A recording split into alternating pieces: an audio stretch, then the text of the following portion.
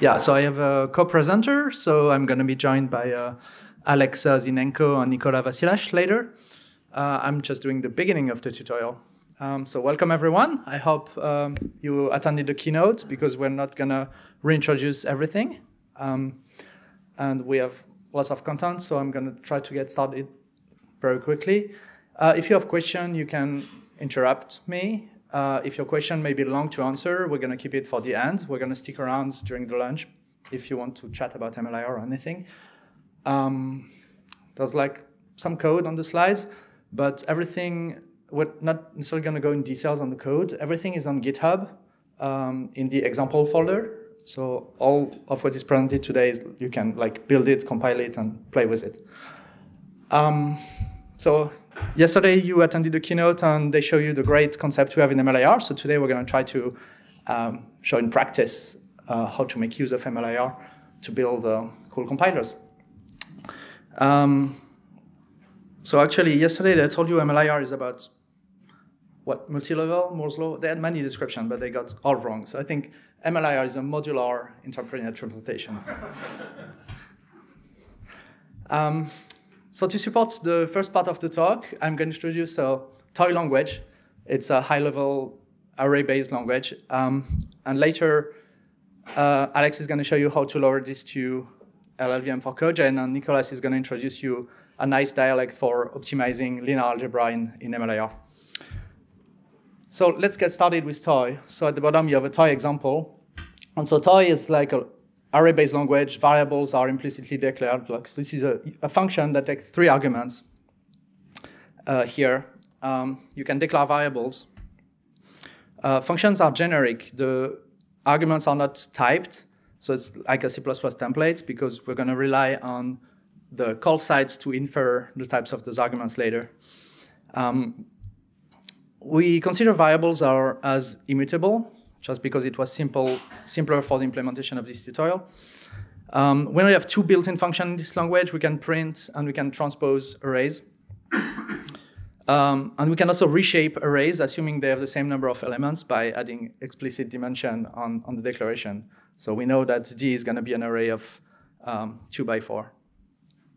And also for the implementation, I limited myself to like 2-dimensional arrays, again, for simplicity.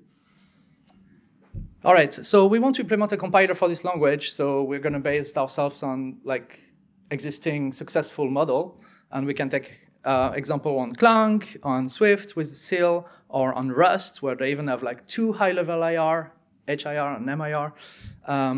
We could also take the Falcon compiler approach and try to embed our high-level semantic into LLVM using built-ins, using metadata, and custom passes that will like infer the high-level semantic of the language on the LLVM IR.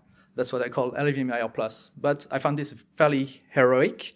And the other approaches are fairly involved if we do the Rust or the Swift approach in terms of infrastructure. So the simpler approach of Clang is building an AST, but then we're going to have a mutable AST because we need to do shape inference, and what we want to do is infer, as I briefly mentioned, infer the type of every function argument at call sites. So it's like template specialization, and in Clang it's like the tree transform infrastructure. And the AST is not super friendly to do all of this. So we also may want to do high-level optimization, like Chris explained yesterday with doing language-specific kind of optimization. If you had like reference counting, for us it would be buffer allocation, for instance, would be higher level optimization. Since we operate on value-based semantic and we have potentially big array, we need to be smart about it. And we don't want to implement all the LLVM infrastructure, but also we want to be future-proof. And if you want to sometimes generate code for GPU or custom accelerators, FPGA, whatever, going directly to LLVM IR may not be the most convenient place to do your optimization. So in MLIR, everything is about dialect. So we can implement even our AST almost as a dialect in MLIR. I'm not going to do it in this case, so I wrote a very, very simple AST. But we're gonna work on intermediate IR for toy, where we're just gonna straight translate our AST to this IR, and then we're gonna do the equivalent of tree transform on this IR, and some high-level language-specific optimization as well, very quickly. So quick primer on MLIR.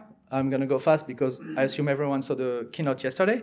We talk about operations and that's instruction because there is not a fixed set and it's designed for extensibility.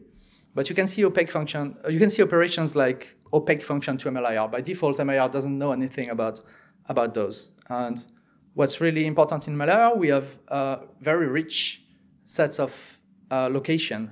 And for instance, here we know even that the location is a call site, and you have very rich semantic, and those are mandatory on operation. You have to really make it explicit if you want to drop it. So I'm going to go quickly over this. We have the name of the operation, the equivalent of the instruction name. We can return multiple results. We take arguments. We assess a value, and the pound is to identify which results from the instruction you want to get. Attributes are also function arguments, but they are guaranteed to be constant, and they are named, so that opens up more convenience for some cases. The way dialects are implemented in MLIR, and they are isolated, is through this syntax with this exclamation point for the types, or as a prefix for the operation name, and that's like a namespace, so they can reserve their custom types and their operation, and they don't conflict with each other. So this is an example of a fully valid textual MLIR. You can take this, copy paste it, and round trip it through MLIR opt as is. And it can be seen as problematic because it's fully textual. So that means MLIR doesn't know anything about it, which means we cannot verify any invariance on this right now. But we're going to show how to fix it. I'm going to show a little bit of the C++ API. So what we want to do in our dialect, I mentioned we have two buildings. We have print and transpose. So this is the transpose one. So in MLIR, in our toy IR, we're going to have a transpose operation that takes one argument. And here you can see the shape. It's an array of 2 by 3. And it's going to return an array of 3 by 2. And so when you want to create, the builder interface in MLIR is not much different from LLVM in some ways, but here everything is opaque. You use strings to get your dialect. I use a string to get my type here, and the type is opaque to MLIR. And then I feed a structure with the input value and the return type, and I can create my operation. And that's how we create a fully opaque operation. But it's a bit broken because everything is string-based, and that's MLIR doesn't know anything about it. So this is a catch. Here is our toy print. This is the other built-in we have. And I can take this and round trip it through MLIR opt. And this is broken in many ways. I wouldn't want it to round trip. I want the verifier to fire and tell me that it's not a terminator, for instance. And now I have a basic block in my function without terminator. That should be a hard error in my IR. But since MLIR doesn't know anything about this operation, it will just assume that maybe it's a terminator. We also want our built-in to always take an operand, and here print doesn't take anything. And print shouldn't return a value, doesn't make sense. And if you look at the type here, like, I don't know how to parse this. Like, there's a name here, like a string, and I really want it to be only numbers, and I want 2 dimension and a properly formed one. So that's why we define dialects. So dialect is really a way to register namespace and start adding rules around it. So a dialect is composed of a list of custom types, a list of operations, and all the hooks for providing semantics to those. And then you can also have your own passes and build your pipeline of transformation. So LLVM can be implemented as a dialect. All the LLVM semantic can be represented with MLIR, and with a dialect, you can customize the pretty printing and the parsing to the point where it feels fairly natural to use. Something that is very powerful but hard to grasp at beginning in MLIR is the concept of region. And operation in MLIR can have blocks, a list of blocks attached to them and nested under the op itself. And MLIR will not, a pass that doesn't know about this operation will not necessarily analyze or understand this region. But you can use this to surround a block of code that you want to offload to an accelerator, for instance, or as we shown yesterday in the keynotes, a block of affine loop nest was implemented with region. So just a few examples. Again, because of the dialect in the affine world, you can have nice, pretty printing. But here, the affine 4 looks like a loop, but it's really an operation in a basic block. And inside, attached to this operation, I lost the, okay. Attached to this operation, to the outer loop, you have a region, and in this region, you have another basic block with another operation that has inside another, attached to it another region with another basic block, and there's the affine if, which also have a region inside. So there's this concept of nesting that is very powerful because you can attach any restriction on the semantic of this. So in toy, we don't need to use a region. Toy is simple enough that I'm not going to make use of this. But we use this in TensorFlow, for instance. And this is an example of how you could represent a data flow graph in MLIR. You create an operation which is a TF graph, and inside you have a list of basic blocks, but they are not really connected like in a CFG. And we can just represent this kind of thing in MLIR, and that would be very hard to do in LLVM. So let's implement the dialect for toy. So toy user-defined functions are fully generic. So that's how we would translate a function that has just a multiply and a transpose, generate the code for our transpose that takes an array, return an array. Those are generic. We don't know anything about the size yet. We do the multiplication, and we return the result. And we can even have our custom terminator that we hook into the system. For simplicity, I assume there will always be a main function in the module, and that's where we start the program. So we're going to start from the main program, and we're going to we're going to propagate shape, because when you declare variables, you always have either an initializer where you can infer the shape, or they are explicitly provided. And when you find a user-defined call site, you recurse into the function and propagate the shape, and you also have to specialize it, make a copy of this function for this given shape arguments.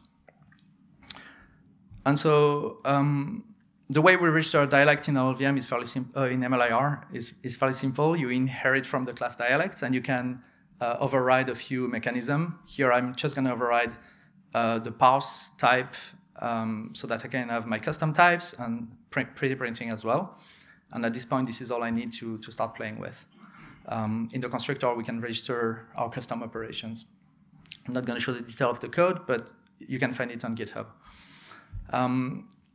The way we define custom types is by creating a facade to our types. So it's just a simple class that is a wrapper around a pointer to the unique type in the context. So just like in LLVM, our storage is hidden from the user, and it's unique in the MLIR context. Even though it's a dialect-specific defined data structure, you can hook it into the type uniquer. And you can have then a nice type C++ class that represents all the semantic of your type. So for our custom arrays, there you can get the shape, the rank. You can check if they are generic or if type inference already inferred the shape. And you can have a bunch of properties that are fully specific to your own representation. So as soon as you implement your own type and your parsing and your printing for dialect, trying to pipe invalid MLIR for the toy IR will just fail the verifier. So here this is an invalid type, and I get a nice error message. If I don't provide the full shape, if I provide an empty list of shape, I get an error. Same if I don't finish the list of shape. And if I provide a well-formed example, I just get a nice round trip through MLIR. So we already have a good verifier for the types, and we're just going to do the same thing for operations. So each of the operations in our language. Yes? Just know, when did you specify how to parse array, on the dialect here, this hook parse type that you override is called by the framework every time there is an opaque type for this dialect. And that's where you can verify or do whatever you want. Operations inherit from with a CRTP pattern here from the up, and they can define traits. So we have a generate call in our toy AR, and it takes a variadic number of arguments, but it always returns one result. And that's from the programming language. Operations in MLIR could return multiple results unspecified here. So an operation is identified by its name. That's how you register the operation to the framework. You can implement a verifier. You implement a factory method that is used by the builder, the MLIR builder, to hook into it. And then you can implement all the semantic of your operation again in this class and interact with it when then you write transformation passes. All right, now that we implement this for all of our built-ins and multiplication and addition, we have an IR that is fully checked. If I try again an invalid example, I get an error message with the location and everything telling me that the print built-in requires a single operand.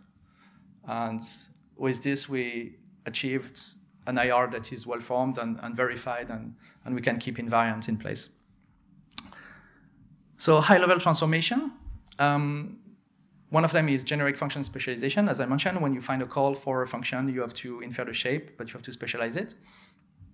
So this is how it's implemented in toy. You have the generic function. You have an attribute on the function telling us it's generic. Shapes hasn't been inferred.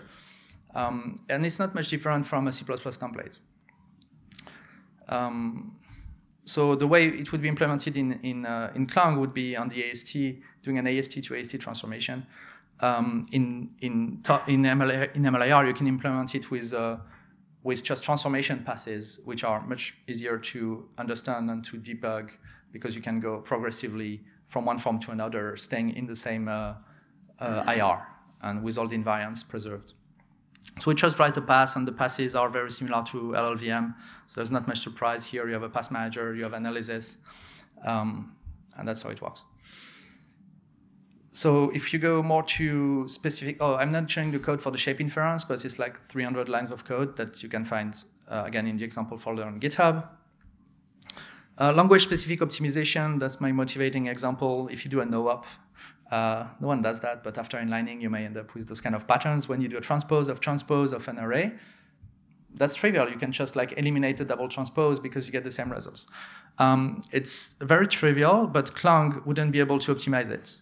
So I just wrote this quick, very, very simple example. I take an array, I create a local one, and I just do a transpose, the most simple one I can write, and the reverse transpose, and I sync the array, and LLVM at any optimization level will never today eliminate the temporary and the loops. But if you operate at a high-level AR, it's very easy to pattern match and to eliminate those kind of things. You can write a lot of patterns to optimize those kind of transforms. So in toy, in MLIR, we have this pattern rewriter framework where you inherit from the rewrite pattern, and you register your pattern with to say, I want a root that is the operation name. It's going to be matched on this operation. And then your callback is, or this function is, this override is invoked, and you can just then do your transposition, your match here. And that's what I do here. I'm looking for the operand, trying to match a transpose of a transpose. If I don't find it, it's a match failure. Otherwise, I can just replace the results of the current operation with the operand of the other transpose. It's quite a lot of C++ here, but we have table gen implementation, and that's one line of table gen. And you can implement lots of those patterns very easily in table gen in just a few lines and iterate on more and more patterns. And table gen is great for this. And that's it for the high-level view of toy and the high-level optimization. But to be useful, we need to generate code, and that's what Alex is going to show you now. Hi, so now that we have this toy language, and because we're building compilers, I think it's reasonable to try and make this toy executable. That's what we usually do. So, but the problem is that MLIR does not have a code generator for any target, so you cannot just generate x86 or GPU or whatever assembly you have. Luckily, LLVM does have all of those, and in MLIR we have an LLVM dialect. So the thing that we should do to target and make an executable code is we want to transform the intermediate representation for the toy language that we have into an LLVM IR. And this looks classical and this stuff usually in compilers, and it wouldn't really be multi-level, and we claim that MLIR is multi-level among other things. So we will also introduce a linear algebra dialect that has some common features between TOI-IR, TensorFlow, BLAS, PyTorch, whatever else. And then because it's a tutorial, the only common thing would be memory abstraction and the matrix multiplication. But you can imagine that we can easily grow that into a more complex things, and Nicolas later will show how exactly it will do that. So the actual transformation picture will be a little bit more involved. So we introduce this new dialect. We know how to convert from toy to itself. We will show you how to convert from toy to a mix of linear algebra and standard scalar operations. We'll also show how to convert from Z-mix to LLVM-IR.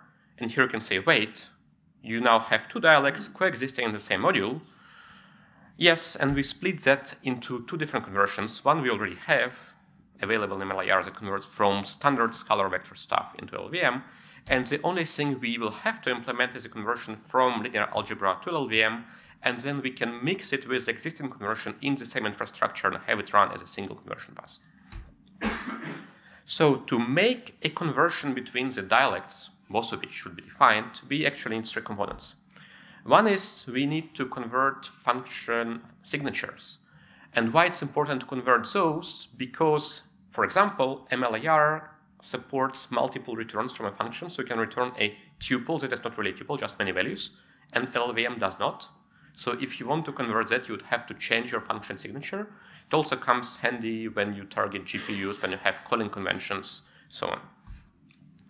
So here's an example where you would have this multi-return, and then we would convert to an LLVM struct type, and we'll see how that's done. Obviously, we need type conversion. So when you define a conversion of function signature, at some point you'll say, well, there's an argument of this type. I need it in a different dialect type. The same applies to region arguments, to block arguments, and to some other standing types. So we still have I64 in MLIR, it's the same as LLVM. We have F32 for floats, just for consistency. So we need to know how to convert those. And finally, and probably most importantly, we need to know how to convert operations. So for example, we need to know how do we convert from a standard add float in MLIR to a float add in LLVM, and so on. So let's look at this linear algebra dialect very briefly, because we know what we are targeting in conversion. So it covers memory buffer abstractions, common operations such as matrix-matrix and matrix-vector multiplications. And you can think of it as a simplified dialect for demonstration that will further extend. So it includes two types. A range.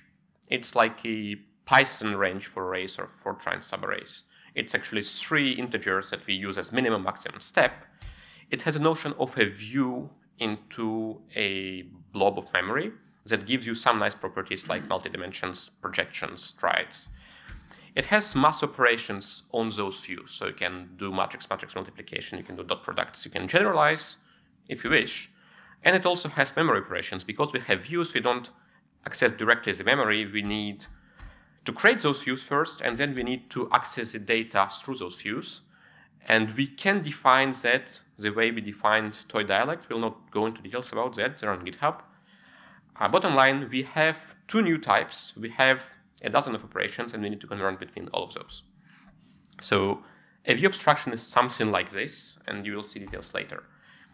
The interesting part for the conversion is, type conversion. And let's start with a simple type, which is a range, and we defined it as a triple of min, max, and step, and it's triple of integers. And that's quite an easy conversion. You can just say that linear algebra range is an LLVM structure containing three integers. I took 64 bits because pretty much everyone uses 64 bits for sizes these days. So, and to define a type conversion, it's actually just a function that converts from a type to another type. Okay, so we can do this the same for LLVM as for toy. So for toy, you would convert the toy to memory abstraction. So you would just check that your type is a toy array, and you would create a different type, and then you convert it. That's all you need to do. So if your type was more complicated, for example, we have an example in view, that function would have been longer than in a slide, but the part that matters is you only convert one type into another. An operation conversion is defined as a class that inherits from a thing called dialect of conversion, in which you define a single function. It's actually almost the same interface as the high-level graph rewriting for TensorFlow works. So you have a function that returns the values produced by the operation. You have many of them, it's a vector. This function takes an original operation that you need to convert. You can pattern match it, you can check that it has some properties, you can have multiple conversions for the same operation depending on the operands. You take an IR builder that looks pretty similar to LLVM's IR builder, and you take the transformed operands.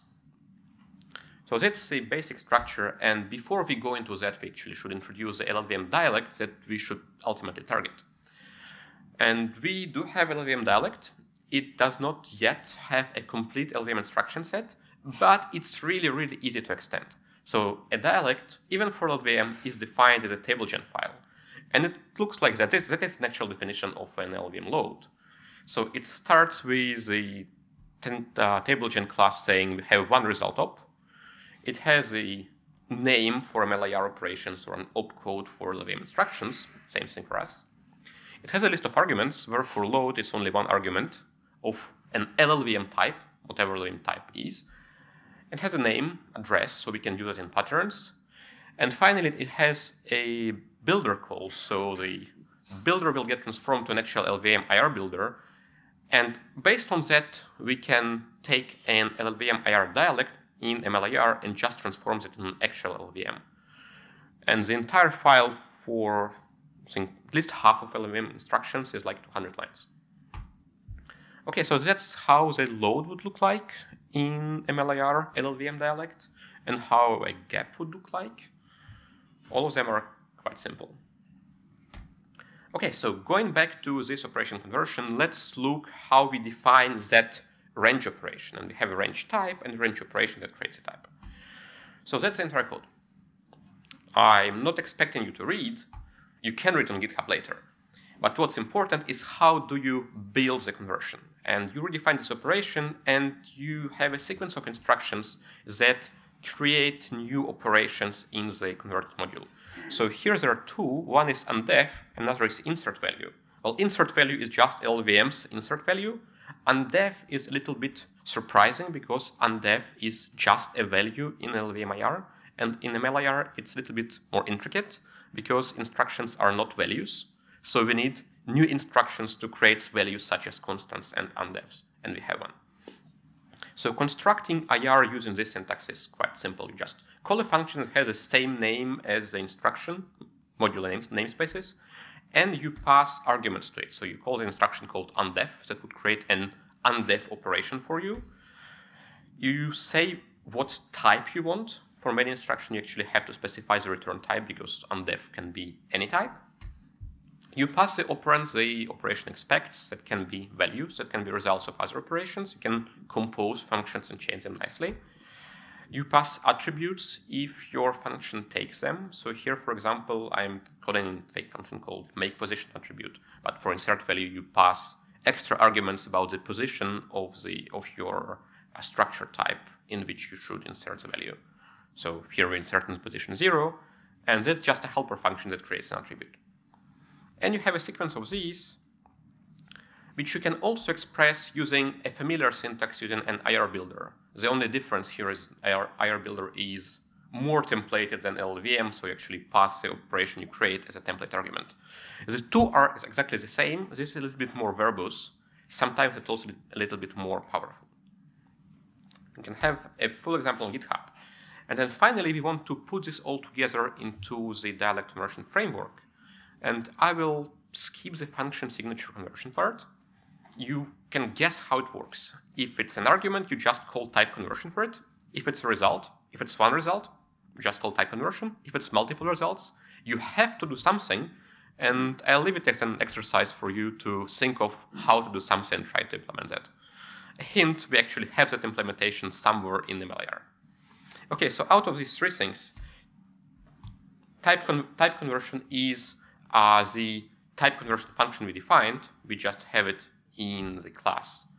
Function signature conversion is another function which takes function type, returns function type, and operation conversion is a function that returns a list of class instances that we just defined, similar to these things. That's pretty much it for me. Doing this will convert toy to linear algebra or LLVM or both. Doing this multiple times with different operation conversions will get you an LLVM IR dialect, which you can just pass to either MLIR translate to get an actual LLVM, or to MLIR CPU runner that would just execute it using JIT. So now linear algebra is a little bit more involved and interesting than I presented, and Nicolas will explain how that works and how that gives us high-level optimizations.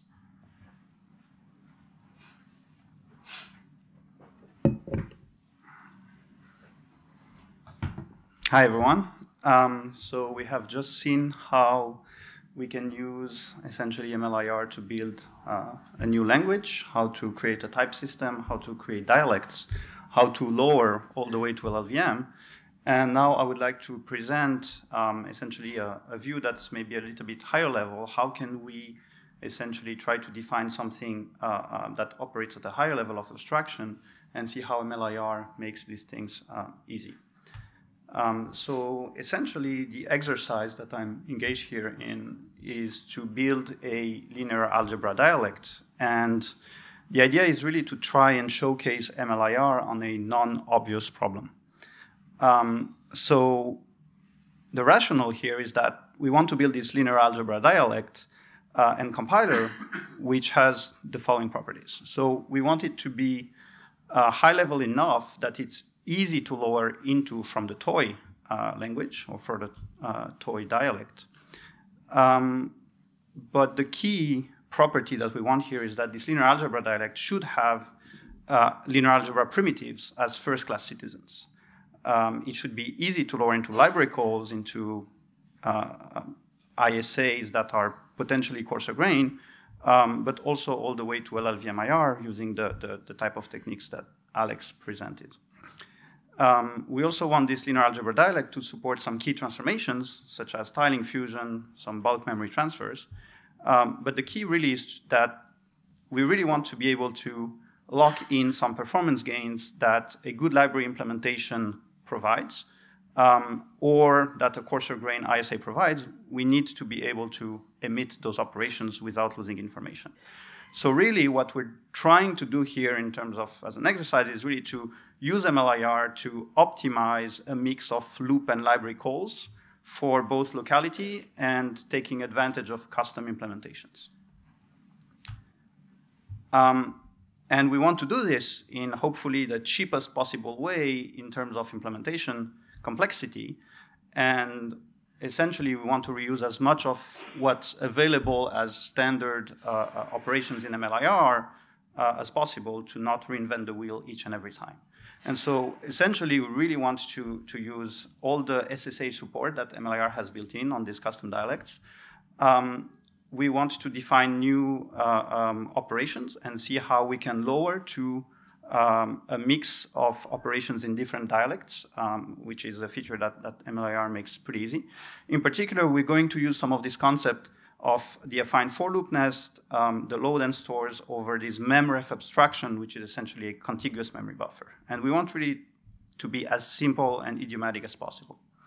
So you can consider this as a front view section of the cross-section slide that Alex presented a little bit earlier. But basically, the idea is that we start from the toy AST, we go into the toy IR, and from the toy IR, we lower to the linear algebra dialect, and there different paths start showing up. So we can either lower to a mix of affine dialect and linear algebra dialect, where we can do some transformations such as tiling and fusion, bulk memory transfers. And then we have different paths where we can go all the way to LLVM IR and LLVM to actually execute the code. So first, we're going to focus on the linear algebra box. And essentially define the type system, which Alex already introduced briefly. So we're going to make another pass on this. So we essentially have this linear algebra range type, which is essentially a triple of mean, max, and step. And it's essentially used to step over loop iterations. So it essentially gives loop bounds and strides, but also over data structures, as I will show right next. So this is our first very basic type. It piggybacks on this index type, which is essentially an index int PTR that comes with MLIR. So on top of this, we can now build a view type. So a view type is essentially a multi-dimensional indexing over a memref type. It takes ranges, it takes a memref buffer, and essentially describes how the data is stepped over.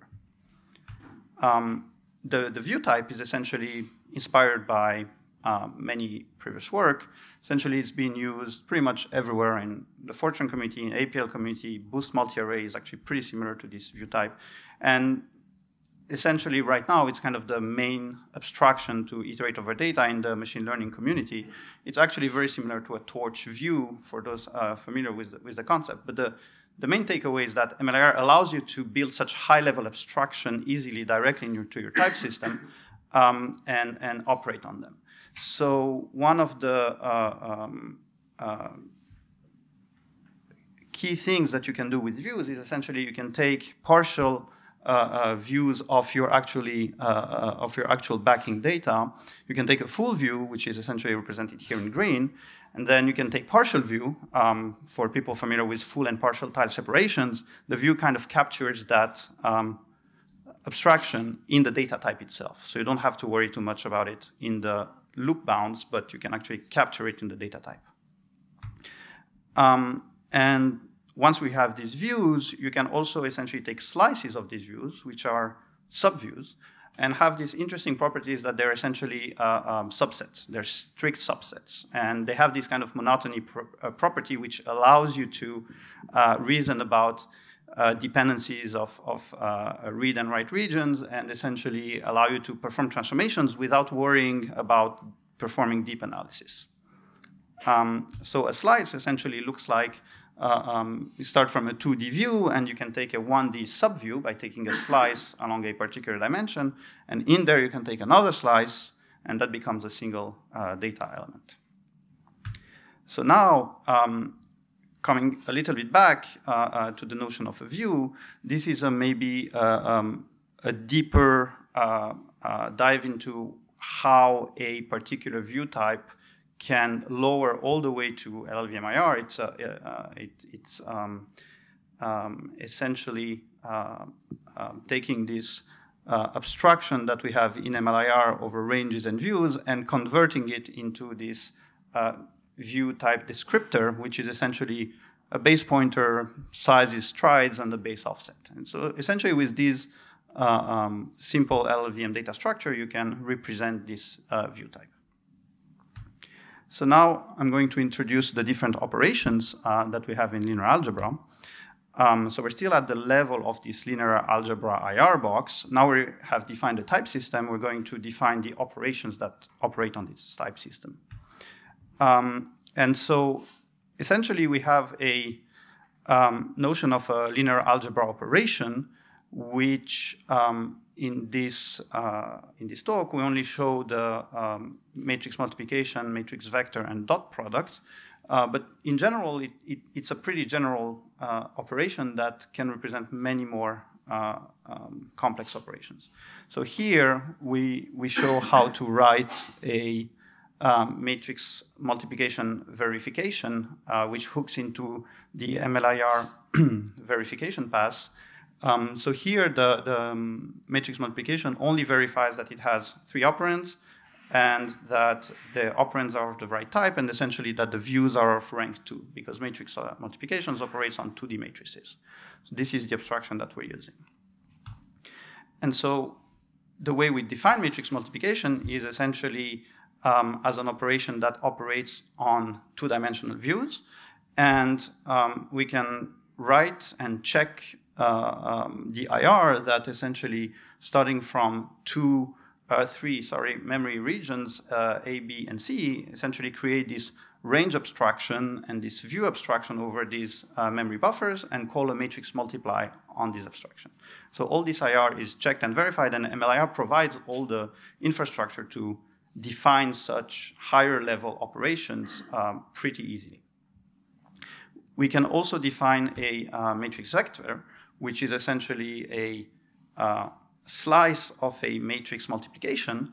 And so the way we can implement this and say, well, a matrix multiplication operates on a two-dimensional view, which is the matrix A, and then one-dimensional views, which is the input and output vectors.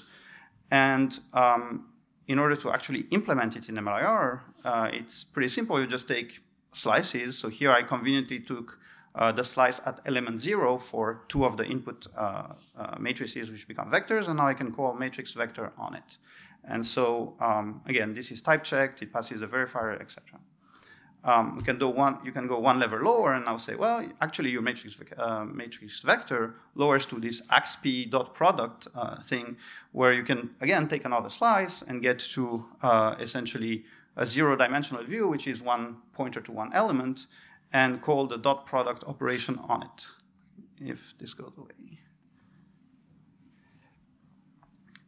Okay, so now we have defined these basic operations.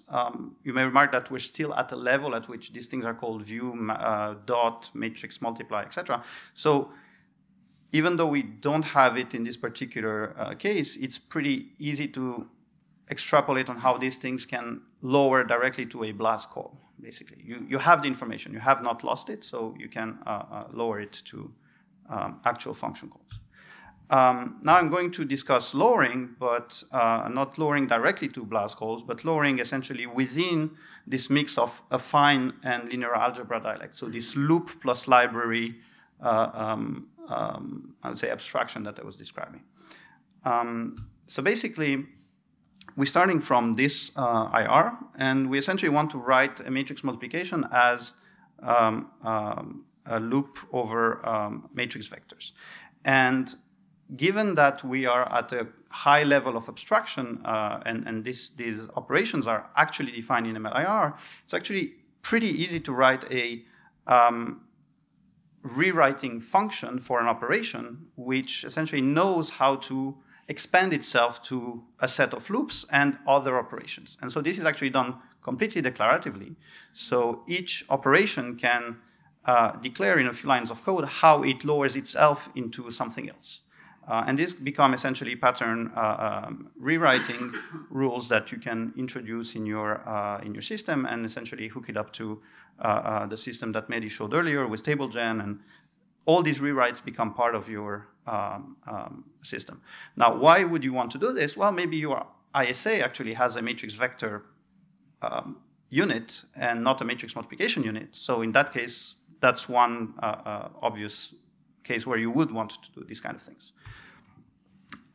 So in practice, as I mentioned, the operations just define how to lower themselves as a mix of essentially affine loops and linear algebra operations. And really it can be thought of as a kind of a decreasing potential function for lowering. So essentially you start from a high level form, you want to go to a lower level form, but you don't have to go all the way to LLVM IR directly or to a different dialect. You can lower within the same dialect or a mix of operations from different dialects together, but you actually just need to define a kind of monotonic decreasing potential function for lowering, which kind of opens up a bunch of interesting trade-offs in lowering. How do you want to go from point A to point B? And there's multiple options always.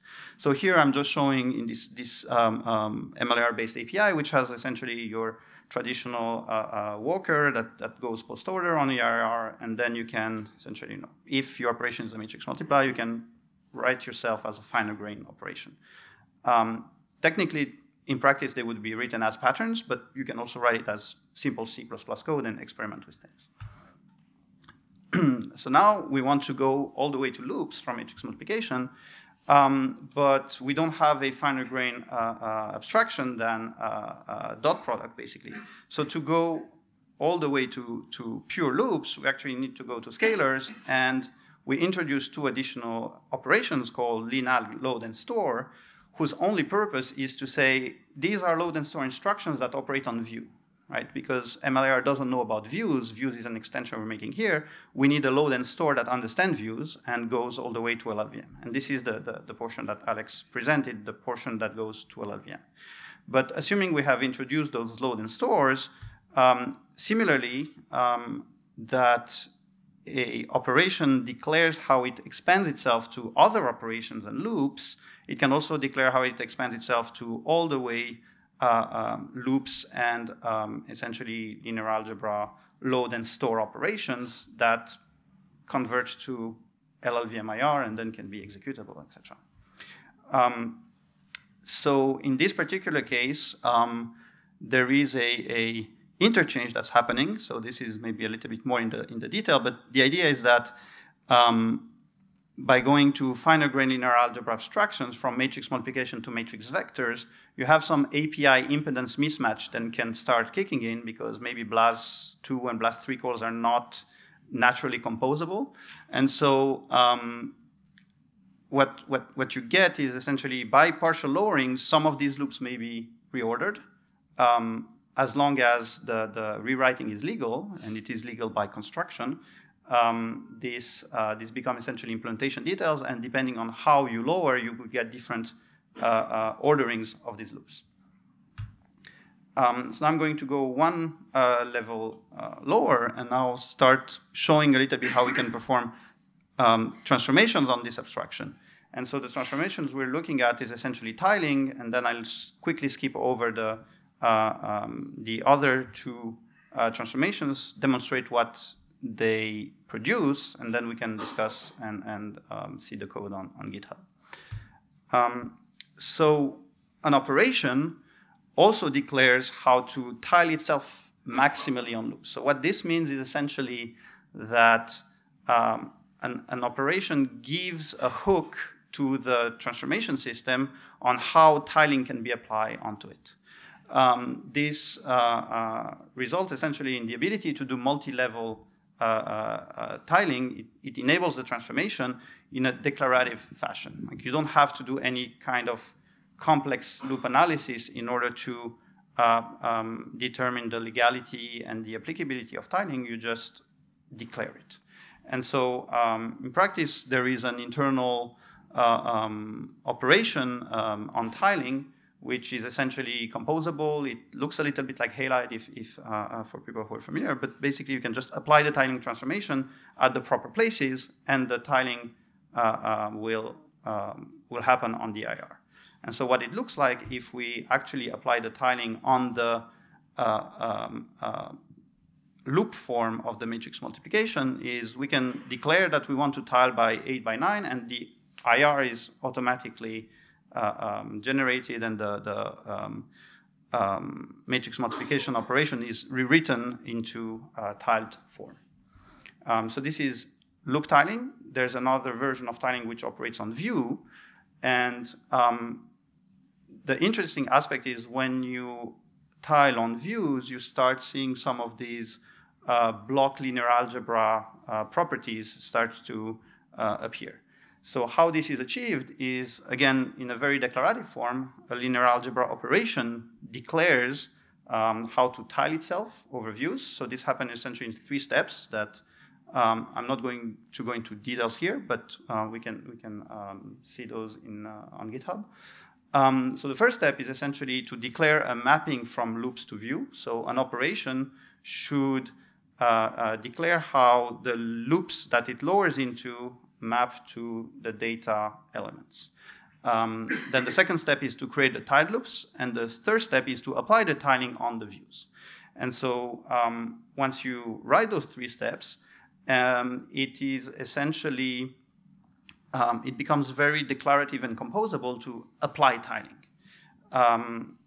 The result of applying tiling at this level is essentially that you can take your original matrix multiplication and now say that you want to generate this 8 by 9 tile.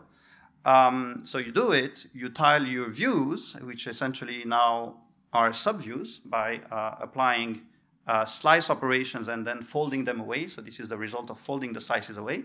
So you can see that now you have subviews at A and B and C, And now you have a loop of tiles over matrix multiply. So what we actually managed to do here is to tile a library in terms of loops over the same library. So there's this recursive nature popping out, but more importantly, we can actually still do tiling and call the BLAS call that's fast for the single core without losing any information. And all of this is done without any type of complex analysis, inverting control flow from scalar load stores back into primitives. This is all essentially thanks to partial lowerings, and essentially MLIR gives you all the properties to, all the infrastructure to do this in a relatively simple way. So other transformations that we are also able to implement as an exercise for this tutorial, essentially the ability to tile an operation and essentially go fuse its producer inside the tile. So this is essentially a both locality enhancing property and still has the ability to call into these library calls.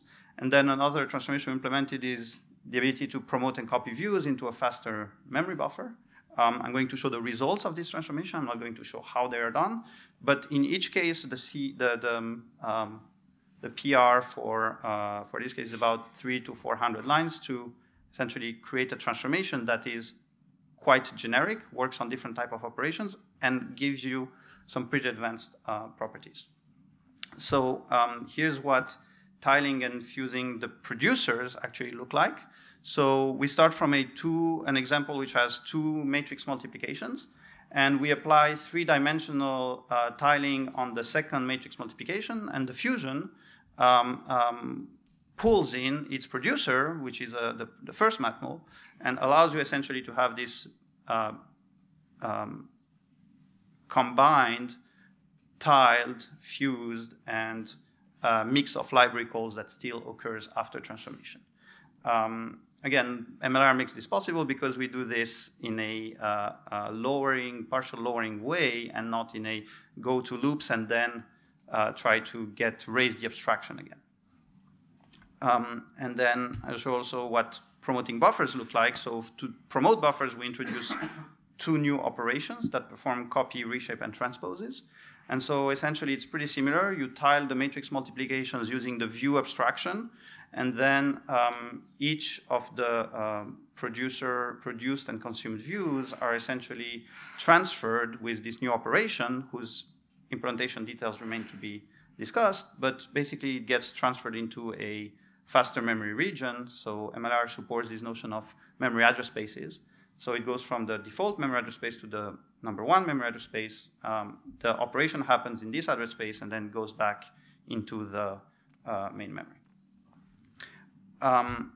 So to conclude, basically, one of the, I would say, the things that we learned using MLIR, designing and using MLIR, is that essentially it's a great compiler infrastructure to essentially reduce the impedance mismatch between IRs. So IR design in general, it involves multiple trade-offs. It's a very iterative and error-prone process. But basically, MLIR allows you to mix level of abstractions, and this has non-obvious compounding benefits. So one of the benefits is that when you have multiple dialects, going from one dialect to the next is actually quite easy. There's not a huge gap from the toy to the linalg, or the linalg to the linalg plus loops, and then to LLVM. If you had to go directly from toy to LLVM, there's a pretty big impedance mismatch. And MLIR essentially allows you to reduce this. You can lower from A to D. You may skip B and C in the mix, but basically it's all about reducing the IR impedance mismatch and making lowerings and transformations much easier to express. And one of the ways this achieves it is by avoiding lowering too early. So you keep information as long as possible. You stay in the higher level form as much as possible. Then you lower progressively. And this allows you to also define some hard analysis away. Memory dependency analysis and what type of transformations you're allowed to do, and legality and profitability of of transformations can be essentially thought of in kind of with a fresh look, taking a fresh look at the problem. So to recap, we think MLIR is a really great infrastructure for higher level compilation. It offers gradual and partial lowerings to essentially mixed dialects all the way to LLVM-IR. You define how quickly you want to lower out of a dialect into another one, but it's very progressive. And essentially, this has the pretty interesting effect of reducing the complexity at each level and reducing the impedance mismatch between IRs. So MLIR provides all the infrastructure to build these dialects and these transformations. And what's really comfortable here is that at each level of your lowerings, it's always the same LLVM style infrastructure that people are accustomed to. And it's essentially translate from level to level, which makes it quite easy once the basic principles are understood to essentially apply it over and over again and start solving higher level and more complex problems. So we demonstrated all this on the toy language with a linear algebra dialect, which lowers all the way to LLVM and executes. And so the full tutorial and code is available on GitHub. So MLIR is now open source, as has been announced already in the keynote. So you can go see the code. We are not yet accepting contributions because we don't yet have a single source of truth. But as soon as we have the CI set up on GitHub, we'll essentially be happy to collaborate with everyone. Thank you.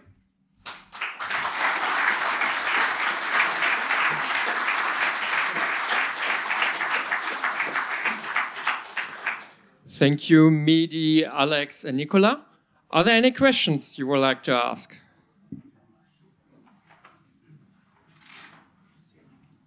Questions?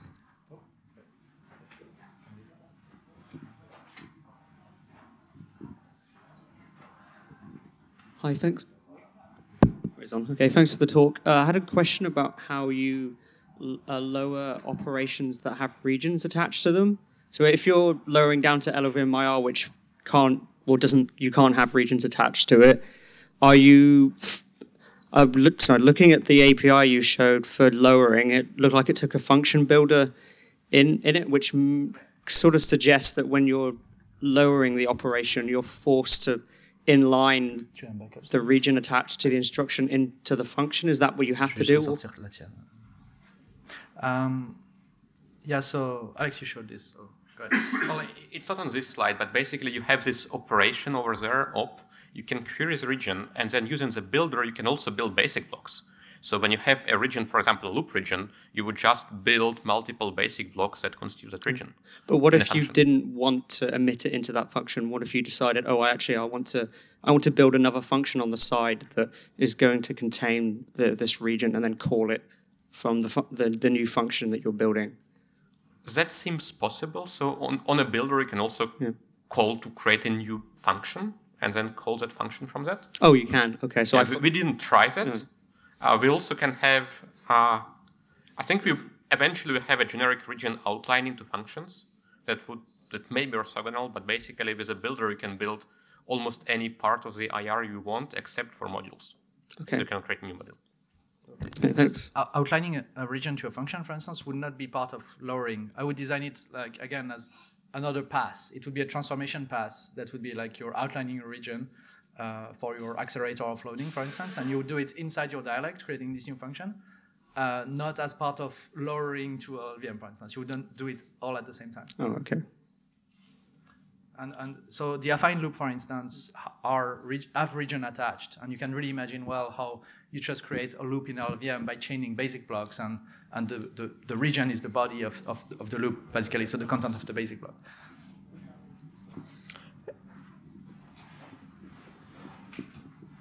So dialect to dialect conversion is meant to be lowering, but there is nothing that prevents it to be raising the abstraction from a low-level dialect to higher level. For example, if you recognize a pattern, or yeah, you can write a pass that transforms any dialect to any dialect.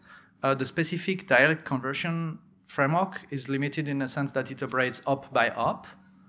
And if you want to raise the level of abstraction, you may want to recognize a loop, for instance. You have to go over many basic blocks. If you want to implement poly, for instance, you can do poly, but you would do it as a set of passes. For instance, you would recognize a scope. The scope in poly would be maybe a region in MLIR. Now you have your scope in the IR and not as metadata on the side, and you can write multiple passes that would operate on the scope and reconstruct your high-level semantic. That's how I would approach it, I think. And the second unrelated question, is Pass Manager inspired by legacy Pass Manager or the new Pass Manager? Well, Chris yeah, can answer. Better than either. Learning from both. Yeah, it's like also multi-thread. We try to not make the mistake of the legacy Pass Manager, and at the same time keep some of the aspects of it that we liked. But it's closer to the new one in the spirit. Like there's not a predefined scheduling, analyses are computed on the fly. Like all those new goodies from the new Pass Managers were totally taken into account. Can you tell us a bit more about tooling that comes with MLIR, like things that you say, the shared infrastructure that you can use across all the dialects? So what would, like visual, I suppose you've got some visualization things. For instance, it's about a table gen, for instance. It's all the verifier infrastructure. We have a canonicalizer pass, which is canonicalization is really important in LLVM. Most of the time we use inst combine and we run it all the time. In MLIR, operation can hook into the canonicalizer and canonicalize themselves and their operands. And that's, again, like pieces of infrastructure converging to fixed point, and all the infrastructure for rewriting is like already there. And all the structure to iterate on the IR if you want to walk over all the instructions in a function. Right? You don't have to write your visitor, for instance. And that's why we're trying to make MLIR generic enough that you could represent your AST, like the Klang AST, for instance. In the ideal world, be able to be represented as dialect. And that way you would not have different kind of visitor, different kind of infrastructure, different kind of serialization. We don't have a binary serialization yet. We're going to get there at some point, like the bitcode, the LLVM bitcode. But you have textual serialization. You can round trip. You don't have to implement this as if you were starting from scratch. So all those like things that we take for granted, that we use all the time, and we almost forget how heavy it is to rewrite from scratch is like there.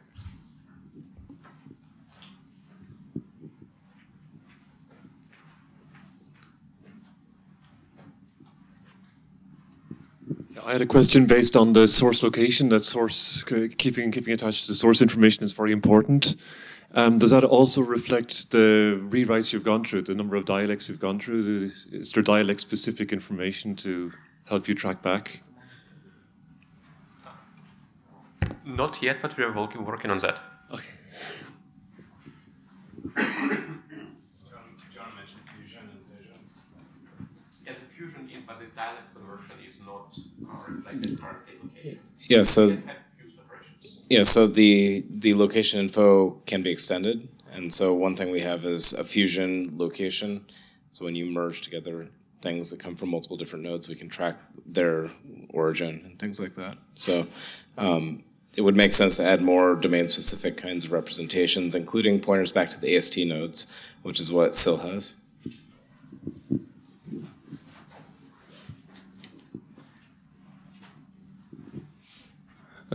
Okay, so maybe it's a terrible idea, but I was wondering if there could be something of dialect extension or inheritance. Like I have this dialect, and I want.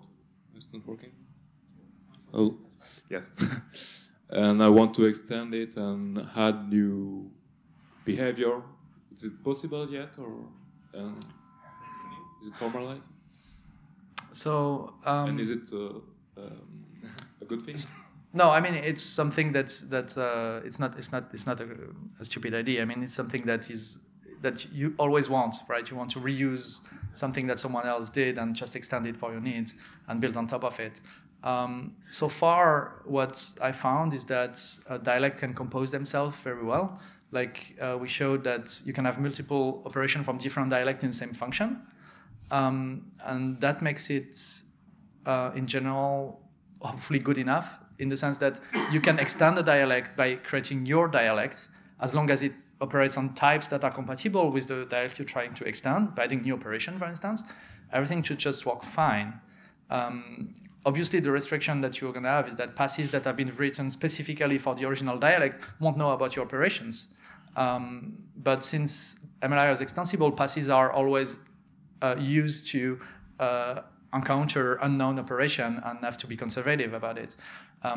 What MLIR can help is your new dialect can coexist in the same function with the one you're trying to extend. And the dialect conversion allows you to lower both of them to a new dialect. So everything composes well without inheritance in this sense. Okay, before we are heading for lunch, we're having craving for, let's give an applause to the speakers again.